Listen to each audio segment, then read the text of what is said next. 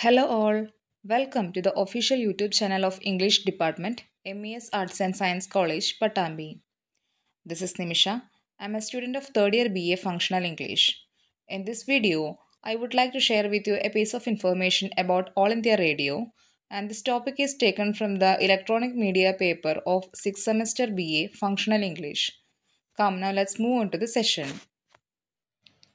All India Radio, officially known as Agashvani since 1956. Agashvani is a Sanskrit word which means heavenly announcement or voice from the sky. All India Radio is the national public radio broadcaster of India and a division of Prasar Bharati that established in 1930. It is a sister service of Prasar Bharati's DD and it is one of the longest radio networks in the world. The headquarters of All India Radio is at Agashvani Bhavan in Delhi. Bahujan Hitaya, Bahujan Sukhaya, which is the motto of All India Radio. That means for the happiness and welfare of all.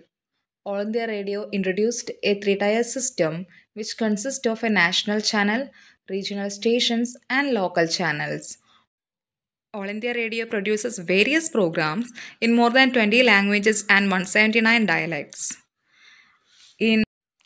On 2nd October 1957, the Vivid Bharati service was launched to complete Radio Silent.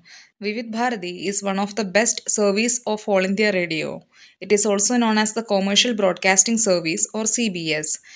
History of All India Radio.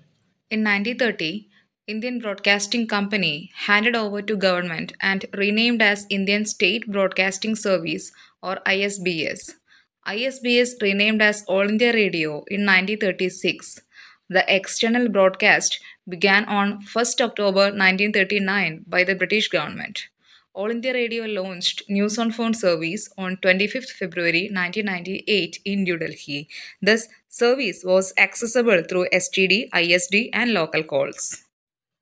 At the time of independence, the All India Radio Network had only 6 locations, located at Bombay, Delhi, Madras, Calcutta, Lucknow, and Tiruchirappalli, with 18 transmitters. Of these 18 transmitters, 6 were on medium wave and the rest on the short wave.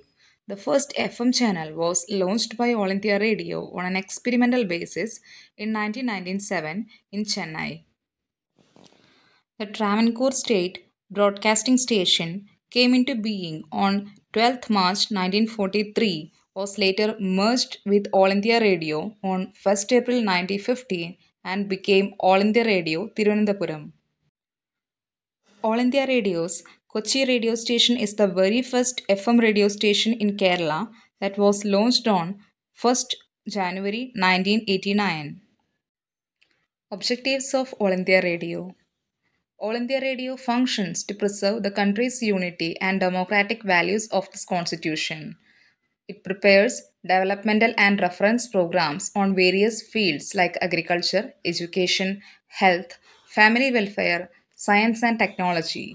It encourages the consolidation and harmony of the nation and prepare programs for the rustic, illiterate and poor population, including the youth, social and cultural minorities, and the tribes and those of occupying the borders, backward or distant areas.